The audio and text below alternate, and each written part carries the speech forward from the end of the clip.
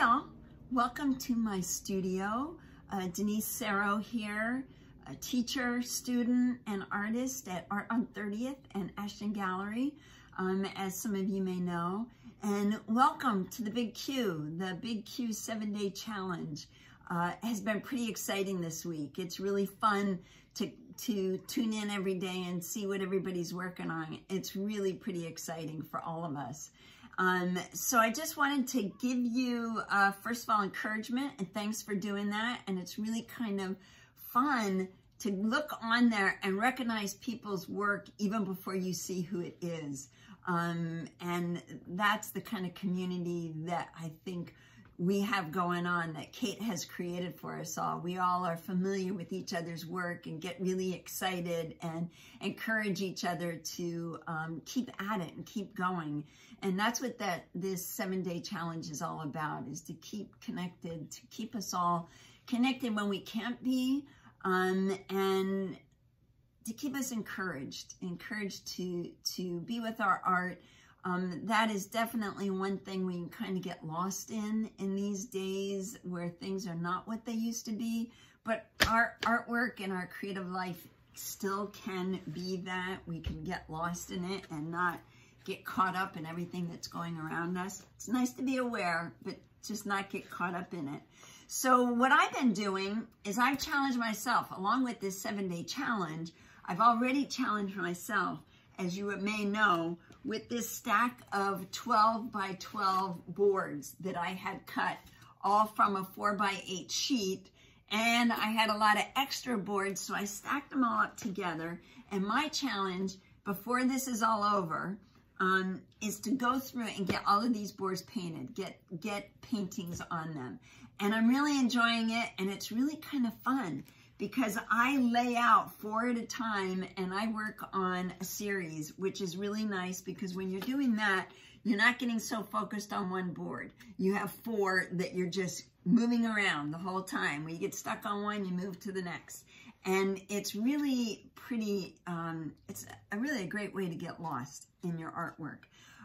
So I'm really enjoying that.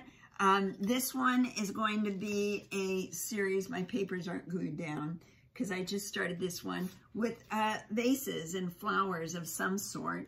And you've seen a couple that I've already done that have been part of the 7-day challenge. I did a series of these that were conversations over coffee. I think I finished all of them. And on top of that, another thing that I've done, because I'm going to have a lot of boards, it's really not going to be cost effective for me to frame them all.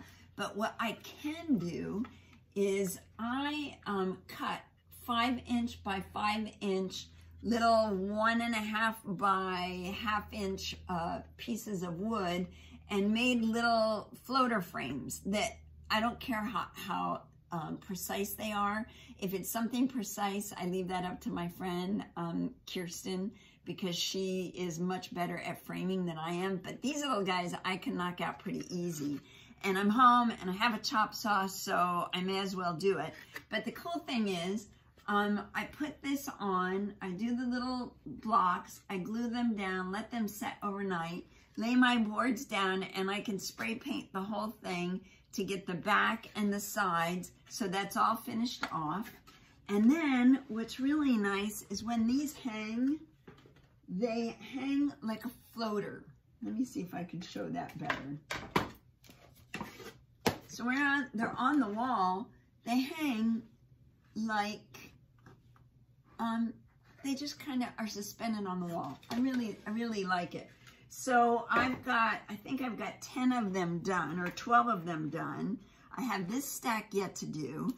And just for an update, the video that the live sheltering in the studio that we did 2 weeks ago, the 4 pieces that I was working on were just 8-inch little boards.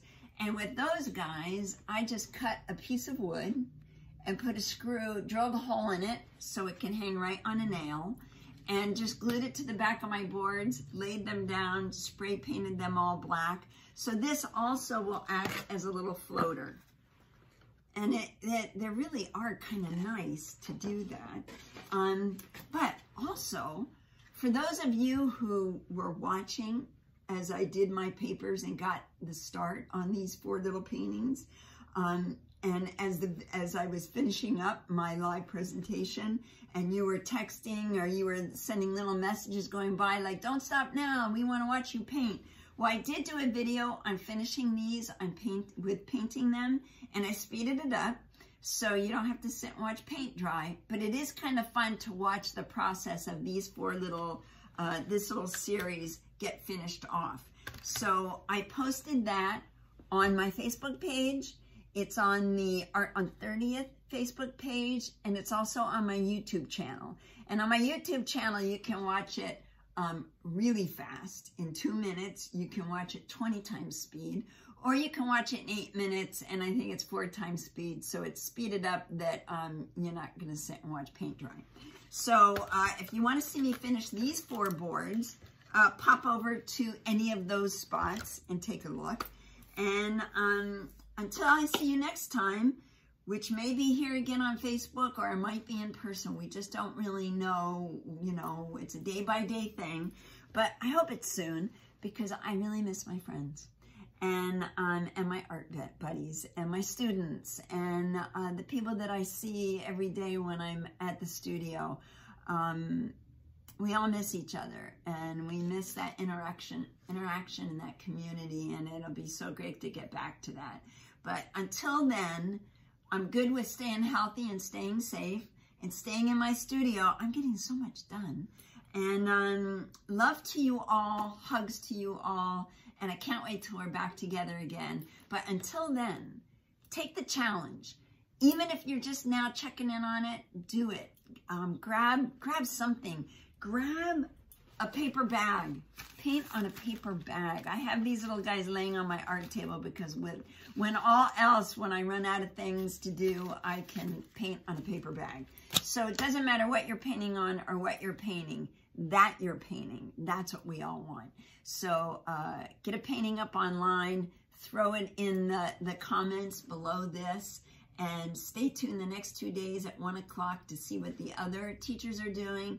And again, look forward to seeing you all again soon, hopefully in person.